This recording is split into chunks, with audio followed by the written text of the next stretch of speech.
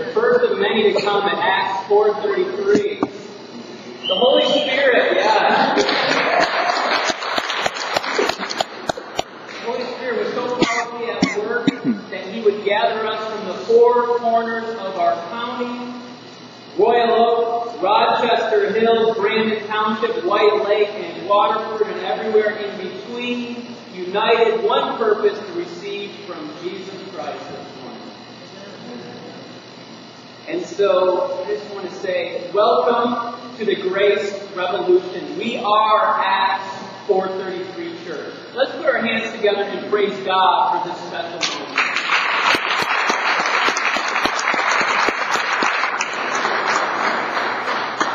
Since our church is named after a passage, a book in the Bible, can you guess what book in the Bible we'll be looking at this morning? John. Somebody guess where we may be. Let's turn to the book of Colossians together. Set you up for that one. We're going to be in the book of Colossians, chapter 2, verses 9 and 10. I love this first verse here in verse 9, where Paul writes, "For in Him dwelleth all the fullness of the Godhead bodily." And there's so much in that one sentence. Paul is saying a mouthful. He says, what we possess, what we have in Jesus Christ, is the substance. It's no longer the shadow, the things that the ceremonial law was a shadow of. For example, the dwelling, the divine presence of God, the place of God's glory, Shekinah glory, rested between the cherub in a cloud which covered the mercy seat. But now, Paul says, now His glory dwells in the person of our Redeemer, in Him bodily. Paul is clearing up false teachings in the day. There was two false teachings that permeated the people of Colossus, and that they struggled with. The first was called Docetism.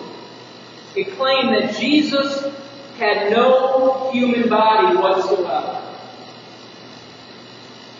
He only seemed to have one. That was what one of the prevailing thoughts of the day was. If that is true, if Jesus had no human body, then David Blaine, Chris Angel, the tricks of illusion had nothing on what Jesus was able to pull off. Before special effects and green screens, what a show he must have put on at the crucifixion if he had no body. And the labor pains that Mary went through, that must have been a 9-month bender at Taco Bell. Jesus touched people. People touched Him. He bled. He wept. He walked. He breathed. And He died and rose from the grave. He even one time, or more than once, ordered food from Martha's catering service. So Paul says, in Jesus dwells the fullness of the Godhead bodily. It clears up, did Jesus have a body? What's Paul's answer? Yes. The other thought that was going on in the mindset back 2,000 years ago was Cerinthianism. This guy, Cerinthia, thought he was headed all together. And he taught that the Christ came upon Jesus at His baptism, but then it left Him right before the resurrection. He said Jesus and Christ were two separate beings. Paul's saying, no, that's not true. In Him dwells the fullness of the Godhead bodily. In that one weighty sentence, Paul dismisses and dismantles the prevailing thoughts in the day, the erroneous teachings that try to establish themselves. For us, we don't have to deal with that mindset. I've never had to engage somebody and say, Jesus Christ had a human body, and Jesus Christ is not two separate people. I've never had to argue that. But there are some things that Paul teaches in verse 10 that you and I, we do deal with. There are struggles that maybe we've had. There are things that have permeated the Christian church. And this is what I want to examine together. Let's look at verse 10. So where I want to land at this morning. And you are complete in Him, which is the head of all principality and power. If you got your sermon notes, you are complete in Jesus. This is a fact to be enjoyed. It's not a status that we achieve. The confusion that's been brought about in churches. I love the sound of rumbling. That means people get their pens out. I love that. It does a pastor's heart good. You've maybe been to a church before where a pastor will preach fire and brimstone. Strive to be holy. If you weren't long enough at your holiness, then maybe one day you will be righteous before God. That's false. You are right now. For those who believe in Jesus, you are holy.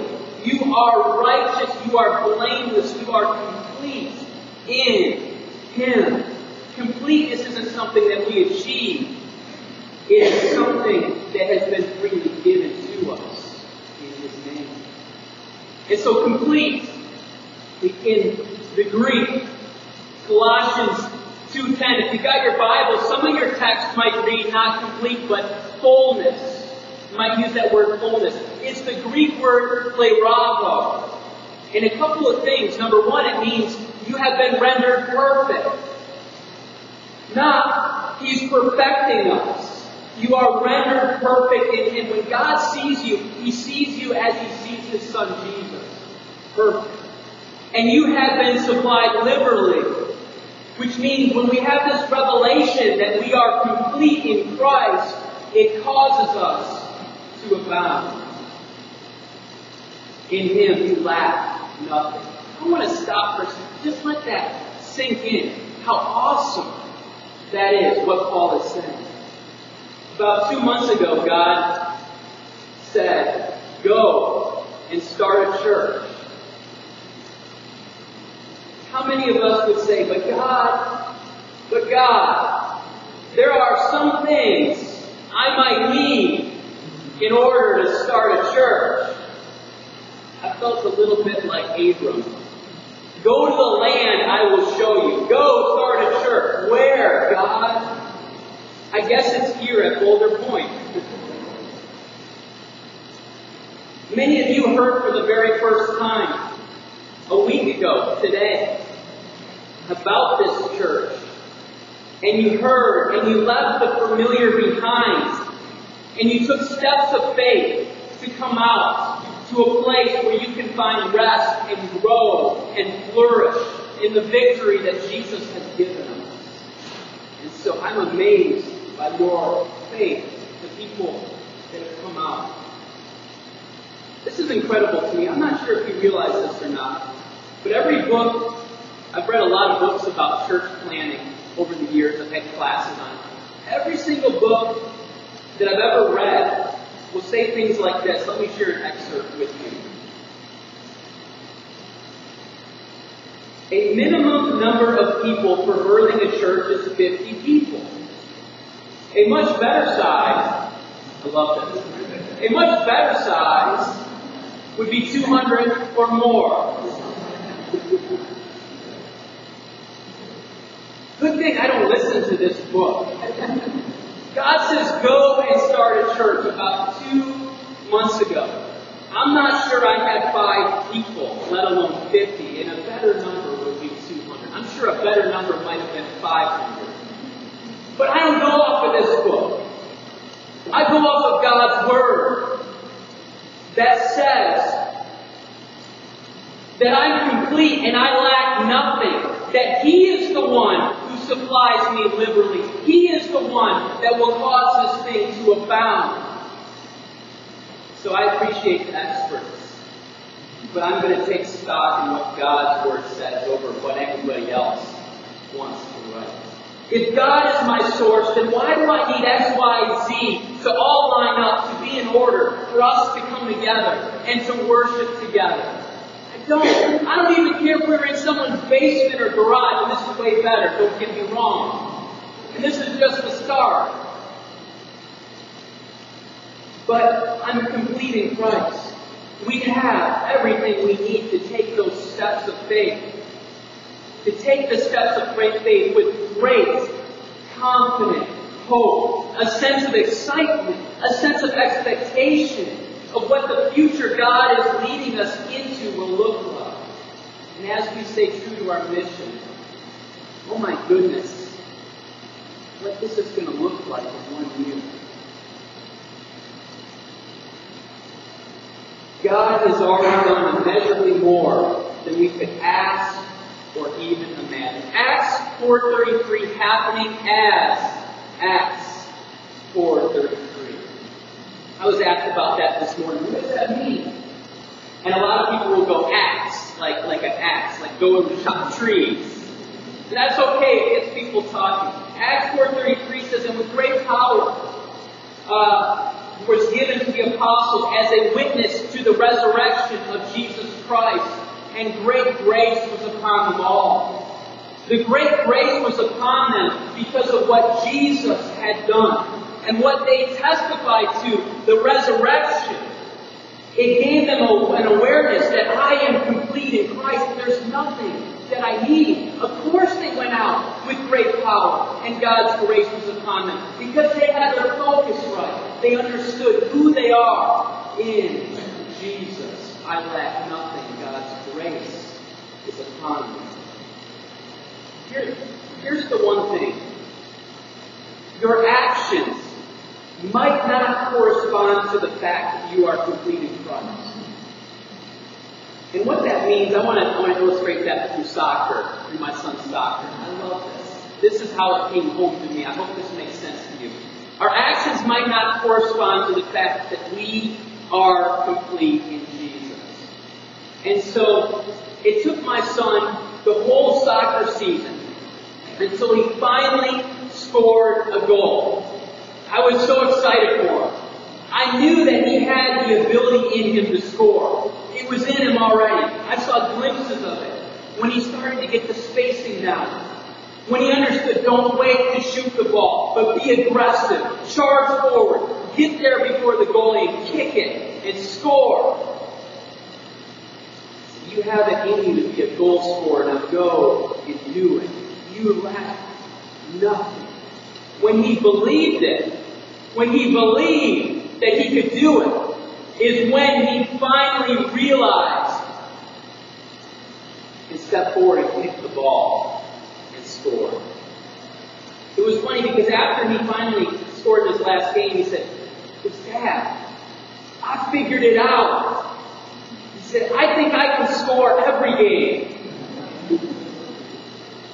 The truth is, whether you're new to the faith or you've been a believer for a long time, the truth doesn't change. You are complete in Christ.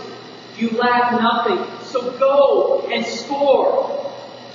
You are not less complete than someone else on God's team. They might have just walked it out longer. Maybe they put the ball in the net a few more times. But you are in union with Him. He has supplied us liberally, and He has rendered us perfect. The problem is, we've been taught the wrong thing for a long time. That's why I'm so excited about this church. Because we're kind of deconstructing what we think church is, or what we think church has to be. We're stripping all that away. We're focusing on God's Word and what it teaches. Paul teaches us that we are complete in Christ. It is already finished. Our starting line is Christ's finished work. That's what we start off at. But unfortunately, we've taken this starting line of Christ's finished work and we've placed it out there. And it's something to try to obtain and to run toward and try to strive and achieve. And that's all wrong. God's point of view says you are complete. Walk out that completeness. If you fall, if you fail, if you think you are incomplete, you are not. You are complete in Him. Your failure does not incomplete you. And there's somebody famous that understands that. I want to take a look at somebody who gets the completeness in Christ. It's simple work. And we work in a business of tough competitors. It's not going. You don't need to hear all this part anyway. This is the sappy bit. You. And it's okay, because right there, all he said, all you needed to hear Tom Cruise say is, you complete me. And of course he's saying it to Renee Zellweger. But he's owning the statement, and if we would just, I love this, this is great. Please stay there, I need a table anyway. That in Christ, He has completed us. We are complete. It's not your actions. It's His action on our behalf. Here's the thing. I want this to sink in. If you're a child of God, and you come to God like a sinner, there's a text in Matthew. Remember the guy that beat his chest? He said, be merciful to me, O God, a sinner. And people, Christians, have copied that. They'll go to God and they'll say, God, be merciful to me, a sinner. They forget that they've been rendered perfect in Christ. They come to Him in confusion. Are you a child addressing your Heavenly Father, or are you a sinner addressing God? Because here's the thing. The Bible says, one time, we were all sinners. We were all far from God. And the correct way to approach God was, God, be merciful to me, a sinner. But God is not just God to us anymore. He is our Father. We are no longer sinners. We are saints because of Jesus. And so our cry to Him is, Abba, Father. And when we teach things like this, this is when the miracles begin to take place. The Holy Spirit bears witness to truth. When you know that you are complete in Christ, you do what? When you know you have been rendered perfect, what takes place in our lives? We rest. We don't have to run towards some goal, some end goal that we could never achieve. We rest in what He has done. You don't have to strive when the work is done. There is rest. There is no rest when you are trying to get something. Instead of praying for victory, pray from victory. Complete in Christ is the starting line. It's not the finish line that we're running towards. And so may our prayers be this way. Heavenly Father, I thank You that You love me infinitely. I thank You that You are the one who finds no fault in me because of Jesus Christ. See that first and foremost, and watch how God responds to our prayers. When you come to Him from an incorrect position, be merciful to me, O God, a sinner. There is distance there. And you're coming incorrectly. You're not coming as a saint. You're coming as a sinner. And God cannot own that lie. For God to answer you incorrectly when you come with distance instead of boldness of what Jesus has done, for God to answer you in that way would be owning to the very lie. Hebrews tells us, come boldly to the throne. Not come beating your chest. Oh, but be merciful. Come boldly, with confidence, to the throne of grace, that we may find mercy and grace to help in our time of need. Prayers being confidence. Simply pray, Father. That's the word I want you to write down. In your prayer life, Father. Changes everything when we understand that He loves us. The new covenant isn't about our love for Him. It's about His love for us. And there's confidence when we know that He hears us and we find grace to help in our time of need. I want to show you something so miraculous here the rest of our time together. Something Jerry just proclaimed. I want us to be like Jerry McGuire leaving here. You complete me. Living our lives that way. John chapter 19. What was Jesus' last words? I got the cheat sheet right up there. It is finished, right? That's what Jesus said on the cross. It is finished. That is our starting point. Where Jesus cried, finished, we begin. In the Garden of Gethsemane, the cup was filled full of our sins, full of the curse and our judgment. And He drank that cup dry, meaning there is no judgment of God upon us. That is the starting point in the life of a Christian. God's laws have been satisfied. God's holiness has been magnified. If you sinned according to the law, you had to die. And so, God was not going to compromise His holiness. He sent His Son to die in our place. And it magnified His holiness. God's love was expressed for sinful men. It is finished. What was Jesus' first words that were recorded when He was 12 years old? Do you remember that? He said, Didn't you know I must be about my Father's business? His last words, it is finished. His Father's business completed. What was the Father's business? It was to have our sins forgiven on a judicious foundation. So our first words, go ahead and get the first words. It is finished. John 19. You're going to see a progression here. This is going to set you free so you own your completeness in Christ. So start with the finished work of Christ. The second thing. I love this. The disciples are hiding behind closed doors. Jesus had died. They're afraid. Jesus appears, not as a ghost. They could touch Him. He could eat. He shows them His wounds, the righteous foundation on which He was crucified for our sin. And He says to them, peace be unto you. John chapter 20. It's got to be in this order, people.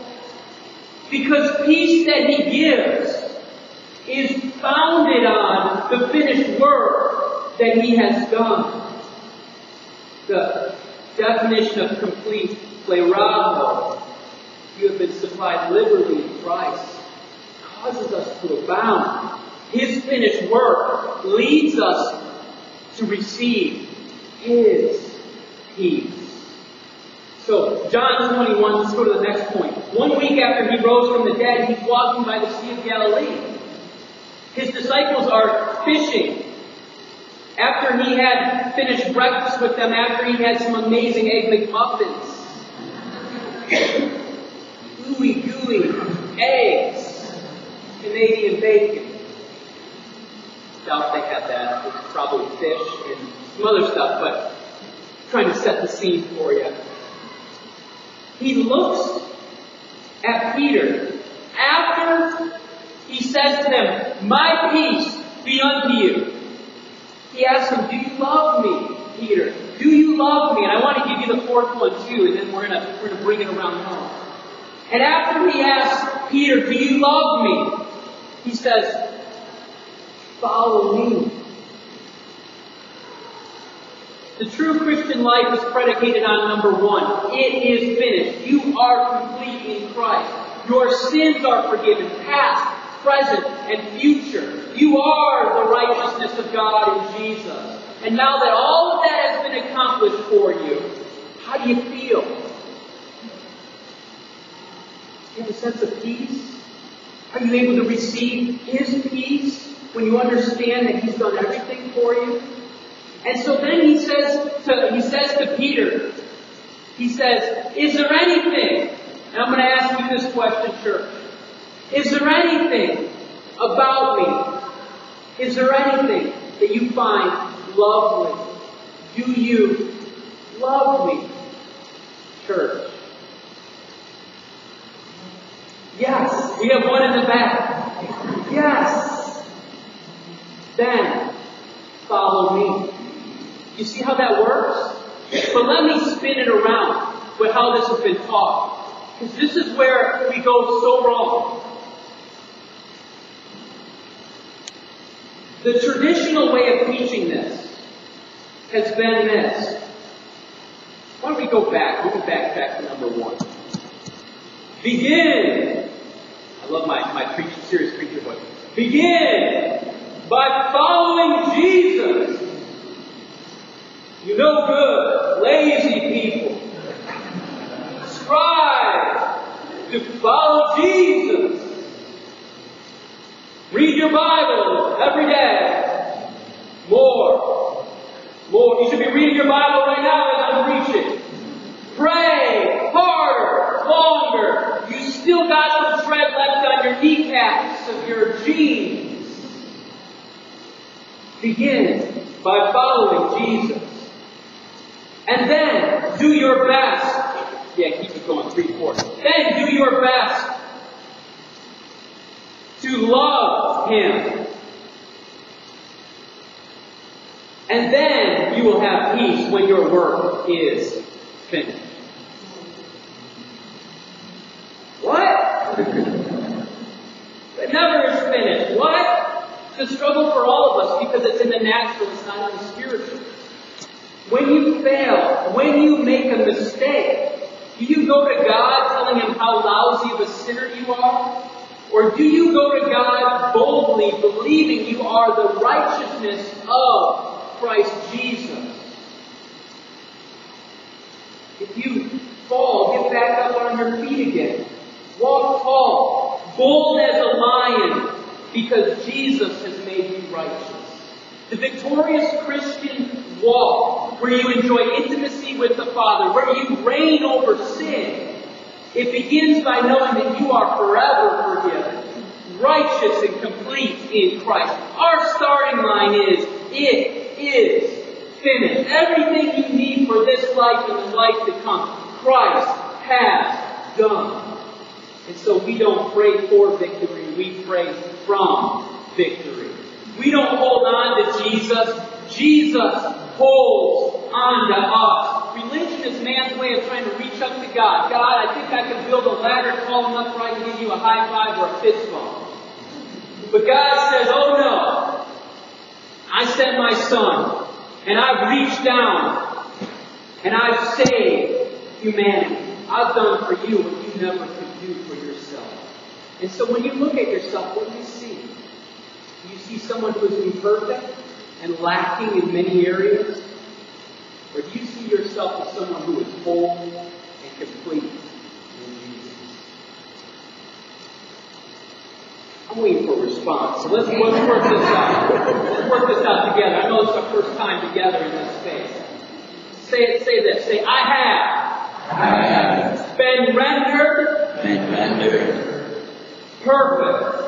All right, that was pretty good. Now let's try another one. Say, I have been supplied liberally in Jesus. There are many believers, and I'm going to wrap this up. You know what's great? I don't have a time clock, but I'm about done. I want to sing some songs. We got communion too. We're going to take communion every week.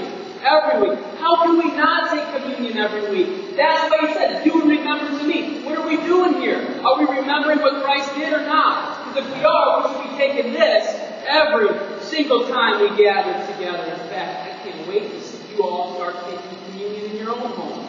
I'm going to teach on that. I'm going to preach on that next week. So we got that to look forward to. But there are many believers who see themselves as incomplete. This is because they're conscious of what? Their lack, their imperfections. They're focused on themselves, on how they messed up, how they're not doing what they think they should be doing. They say, there are so many things imperfect about me, Pastor Matt. How can I be complete if there are so many things that I'm lacking in? They see their weakness and they want to condemn themselves and feel inferior to others. The good news is that God does not see us the way that we see ourselves, the way that others may even look at us. He sees us already complete in Christ. In spite of our imperfections, He sees us as the new creations that we are, partakers of His divine nature, and more than conquerors over our faults. My friends, you are not going to be complete in Christ someday. You are already complete in Him today. And what remains for you is to walk daily in that completeness by believing it's true and confessing that right now, that is what Jesus is to me. He has rendered me perfect, completely forgiven, completely righteous, complete favor and protection. And so don't focus on the lack you see in your life. Instead, focus on how in Christ you are complete at this very moment. See His strength, see His wholeness, see His soundness, see His completeness manifesting itself in your very life. Let us bow our heads.